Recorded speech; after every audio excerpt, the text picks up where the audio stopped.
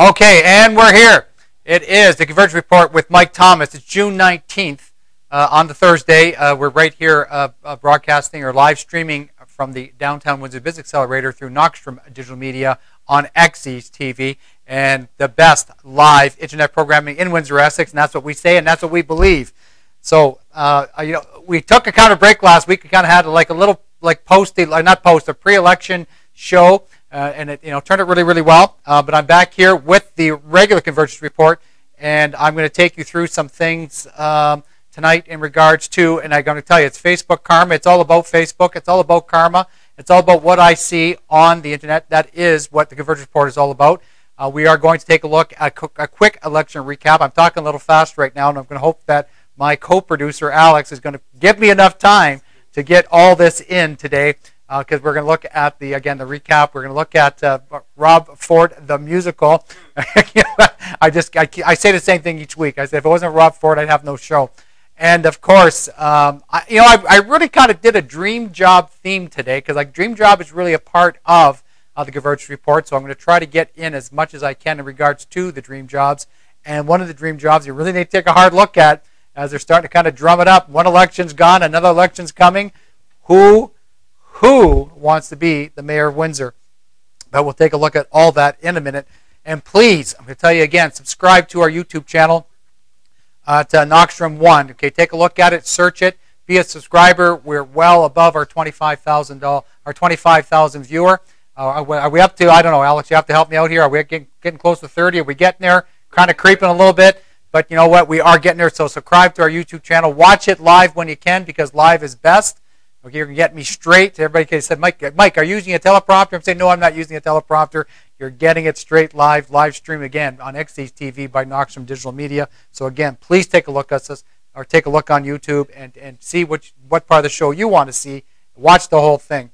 And like us on Facebook. We really want you to like us on Facebook, kind of drum up our views that way. Please share us. Please move us around.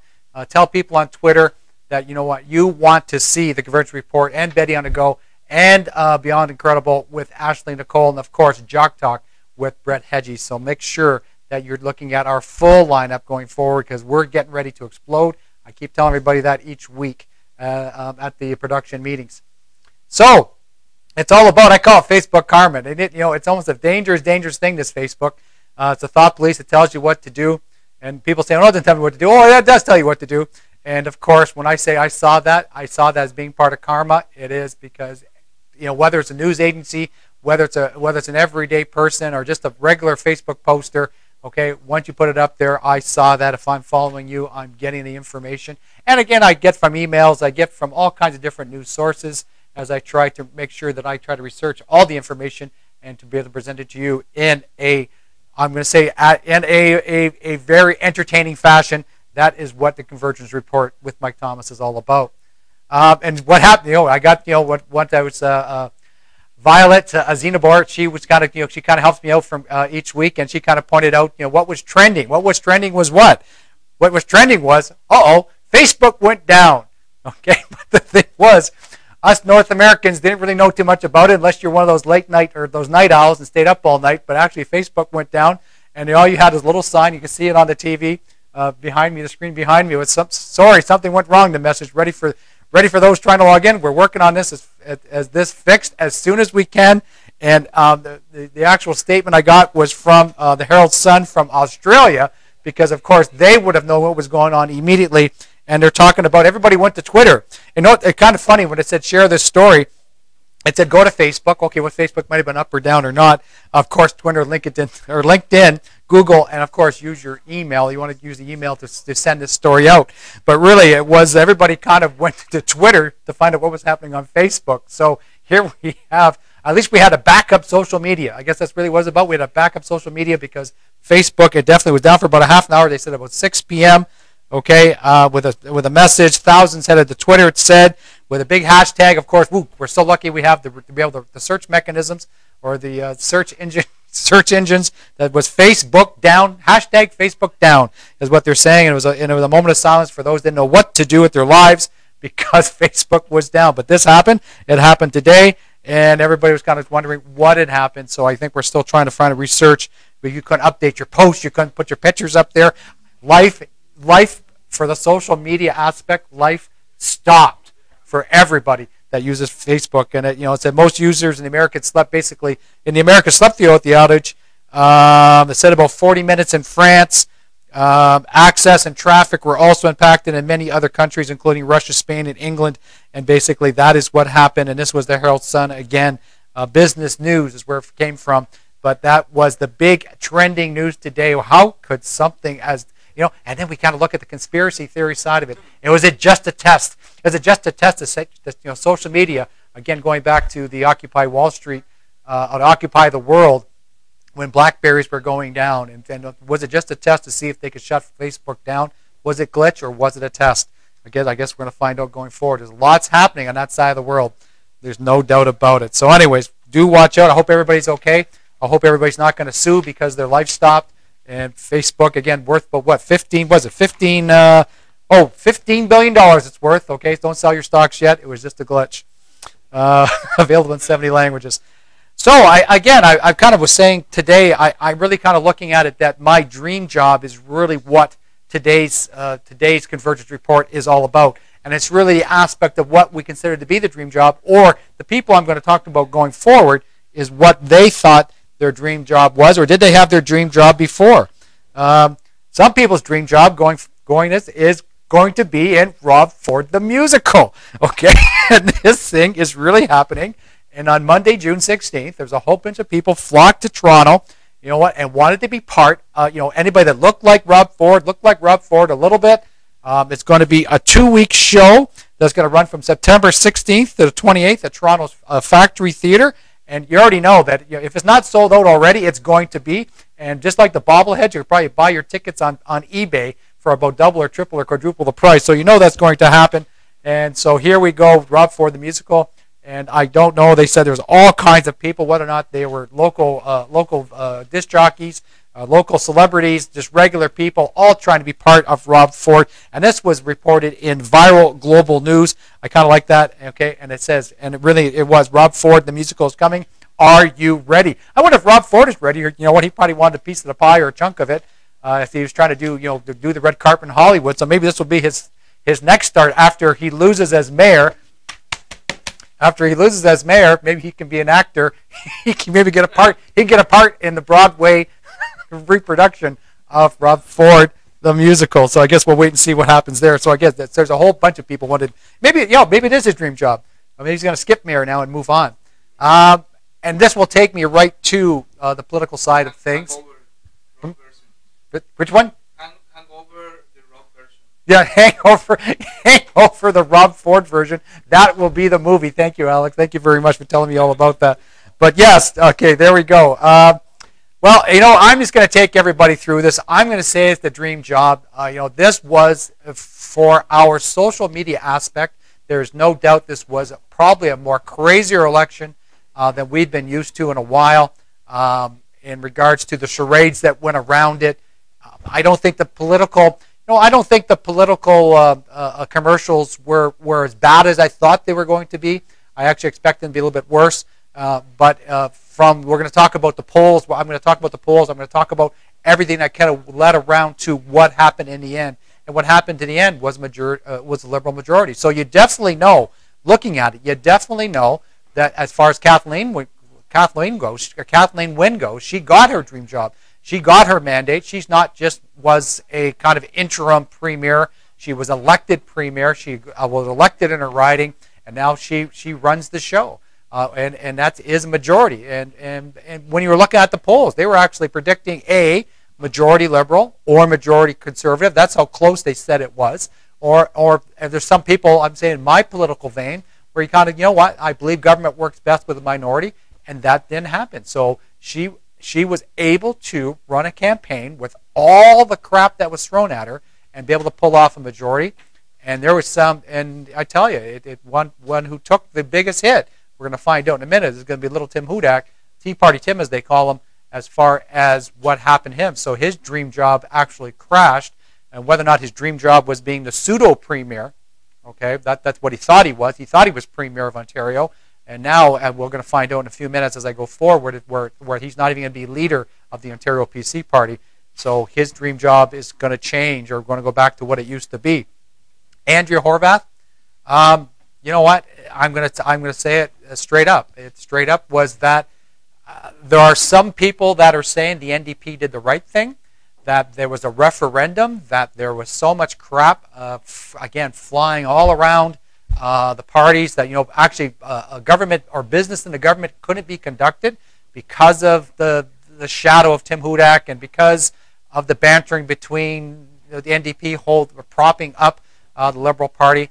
But it will be looked back on in history as whether or not there was a smart decision by Andrea Horwath to whether or not that she might have, we'll look at it. We're in Windsor, all orange, okay? But there were other significant, the way she was talking, she was going to be winning this election. And there really was more status quo for the NDP at the end. And what she lost is her dream job of being in a position of power to influence power, to make a difference. Okay, if I'm going to tell you right now, if there was any other person probably being premier, and we're going to actually see, just like a Stephen Harper scenario, how Kathleen Wynne reacts with a majority, with a power, to whether or not she is going to live up to her words of saying, I will take care of business in Ontario for all Ontarians. So let's hope that she does that, because I'm telling you right now, if it was Dalton McGuinty and there was a couple of other people that they could have thrown up there, or a Dwight Duncan, that right now, this would be a whole different scenario for the people of Ontario. So again, her dream job is what? So and she's danced around it. I guess the party has to discuss it. Will there be a leadership review? I guess they have to take a look at that down the road. A lot of people are saying that she did the right thing, but to lose that kind of power, is it really the right thing? Okay, I guess your accolade would be that you deflated Tea Party Tim Hudak, and that's what you did, and I totally understand that.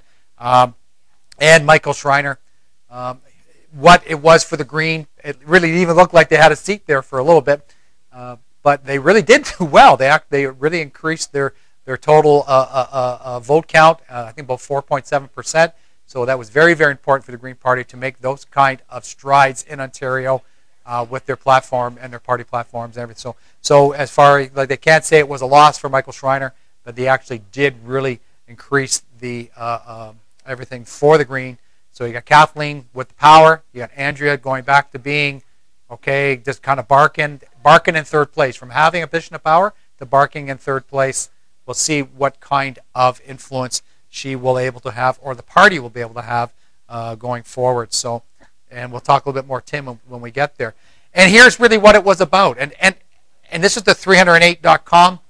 And again, they went with the Ecos polls, the Ipsos polls. I'm not going to name them all off. And here they were saying it. And there was a lot of people. Like I'm saying, the best election coverage that night was Steve Paikin on TVO with his show, The Agenda. That's the one I watched. I kind of flipped to the other channels, but I flipped back because he had some really good guests, Dwight Duncan, Chris Stockwell with the PC flavor, and for life of me, I know that they're more high profile, but I thought his coverage of the election was very good. They made sure they were not making false predictions. They were really trying to stay true, but they were really in tune to what was happening. And who's not in tune to happening now, they're defending it now. If you go to 308.com and you read their little spiel about the election and about the polls, well, our numbers were pretty close and our numbers were this, and we got to hit the averages. Well, they were not predicting majority whatsoever, or this type of majority, and they were not predicting a deflation of the PC party in this particular election. There was no doubt that did not happen. So you're kind of looking at 36 seats, okay, where actually they came nowhere close to that. 49 seats and then 22 for the NDP. And let's see what really happened. And it was 58, a drop down to 28 seats. Again, this is the true projections now. They're saying it was low high. I don't remember seeing the 54, but I guess they were saying on May 12th they were kind of looking at that.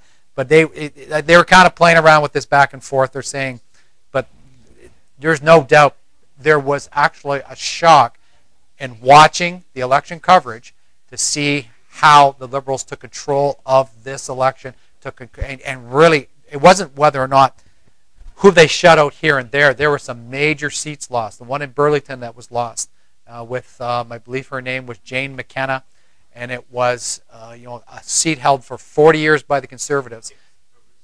Okay. Oh, and we're going to talk about Peru in a minute, but this is really what it was. It was more of a shocking result. If you looked at all the analysts, they're going, this is unbelievable. I can't believe the vote tally. I can't believe what's happening. I can't believe that the PCs fell as flat on their face as what they did. So that takes us, of course, back to our local programming, our local coverages, and we need to. And this has been in the news. And this is my first kick at the cat, okay, or kick at the can to talk about this.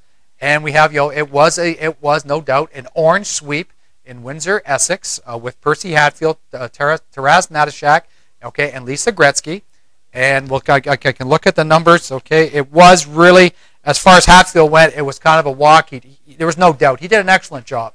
He was very in the forefront over the Parkway and challenging the Liberal government, even though they were in a position of a minority and a minority government, and whether or not they were supporting them, propping up, or whatever, he still took them to task and saying, "We got some problems here. We need to take a look at that." Okay, and so, but he did a really good job. Well over 22,000 votes. Jason Dupuis of the Liberals was about 5,500, not really close. So, they're calling him the conscience of Ontario, and you listen to him talk. He said that his position was quite clearly that it seemed that Ontario needed this referendum. He called it a referendum. Needed a referendum on the gas plants. Needed a referendum on the Liberal decisions that were affecting government. So if anything came out of it, I guess the people of Ontario have spoken that they don't want to hear any crap anymore. They just want government to govern. I guess that's what they're trying to say, and they're trusting Kathleen Wynne is the one that can do that. Taras Natashak, okay, it started when you were first looking at him. Went, holy cow, this is really close. But no, he again another MPP, MPP that's really done the job, and it's really reflecting his vote count, well over 28,000 votes for himself. Okay, and next closest candidate was Ray Cecile, the PCs, with 10. So whether they had a newer candidate for the Liberals, they weren't looking at that riding so much, don't forget in Windsor it was really kind of V'd down, okay, to try to protect the Teresa Perusa riding of Windsor West, and so what they kind of left the other ones kind of to hang out to dry. I hate to say that, but that looks like what they kind of did. But they kind of ran some good candidates, gave them a chance to get started in politics. We'll see if they run going forward down the road. And before I should hit this one. And the other one I really wanted to look at when they really talk about, we need to talk about Chatham-Kent. Talk about Chatham-Kent with Rick Nichols. Rick Nichols cruises to his second term of office, and this is really, if you look at the strategists in regards to when they talk about this thing called strategic voting, there was no doubt, okay, between the Liberals getting about 9,000 votes and the NDP getting about 11,000 votes, which totals to about 20. So those two parties had about 20,000 votes.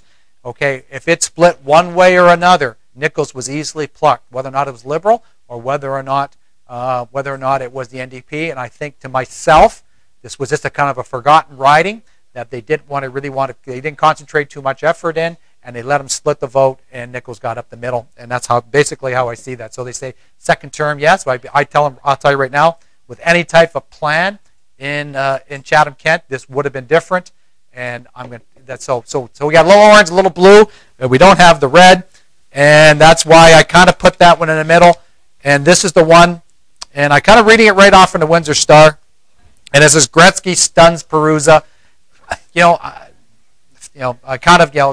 don't think there was a stun here. Every political analyst said this one was tight.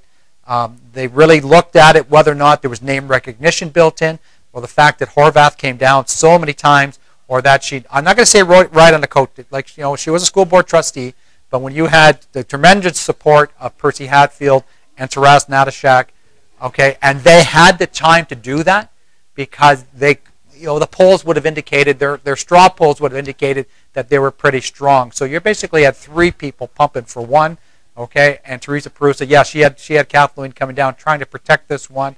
I don't know what a Duncan might have done. I don't even know if Sandra Pupatello would have made a difference because she's kind of left and moved on, and people recognize that has happened. But it was not a stun.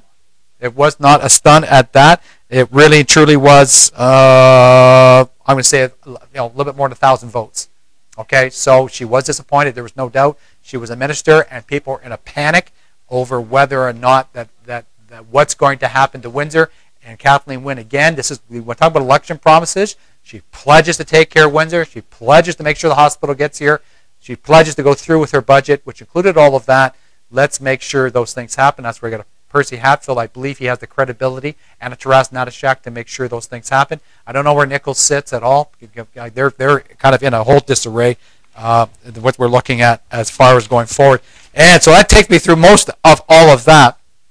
And so I'm going to say my dream job is, I don't know how much, I'm going to try to get as much in as possible. 5 minutes. If you always just tell me 5 minutes, this is going to be a quick. This is going to tell me about a quick 5 minutes. So anyways, this is, don't look at the one little slide there, but this is, I'm going back to, he's going to go back to his old job, Tim Hudak. He was going to stay. Now he's leaving because he's basically having, the caucus is basically kicking him out, saying, we can't focus until you are gone. He can go back to his old job as a Walmart manager, okay, where he can fire a bunch of innocent, hardworking people. Okay, Walmart, low wages, low morals, always. Okay, remember that, Mr. Hudak, million job plan. You just created one, and that's how it is. And people say, well, is that true? Check it out. It's on his own online profile. I got that from Kevin Wycraft. He went to the University of Washington, Seattle on a scholarship, getting a master's degree before he got into politics. Okay, 1 year later, he was working for Walmart as part of a team of managers that took apart all our old Wocos and made them Walmarts. Okay, and then once he was done that, then he became MPP. So check it out for yourself. And okay, and thought for the day as far as his big million job plan. Look at this. This was again sent to me. It was picked up from one of my Facebook friends, and it was Costco's profits jumped 19%. And here, annual average cost for Costco workers $45,000. Walmart's about $17,500. Why can't you pay? Oh, come on, Tim. Okay, you can pay people, give them decent wages, decent pay with benefits, so they can live a life. Okay, I guess you know what? People saw through your plan, and that's why you're done. Okay, Mayor of Windsor, I'm going to do this really quick. Okay, here we go. Mayor of Windsor. Okay, Eddie's gone. He didn't want to be. That's a dream job. It wasn't his dream job anymore. He's going to Windsor Family Credit Union. Okay, Haberstadt, no. Sleeman, no. Oh, God. Bill Maher came out today. I don't want it. Okay, he wanted it a bunch of years ago when Eddie beat him. He doesn't want it. He stepped back, whether it's family reasons or he's got himself set up a certain way. He says, I don't want to be it. Okay, Joanne Geniak is no. Valentinas is no. Okay, and I knew I was missing Ron. Ron Jones is no. Okay, Eric Kuzmarchek. I give him all the credit in the world. He just got in the by-election. Give him a chance. Okay, I think the guy that really wants it. I think the guy that really, really wants it.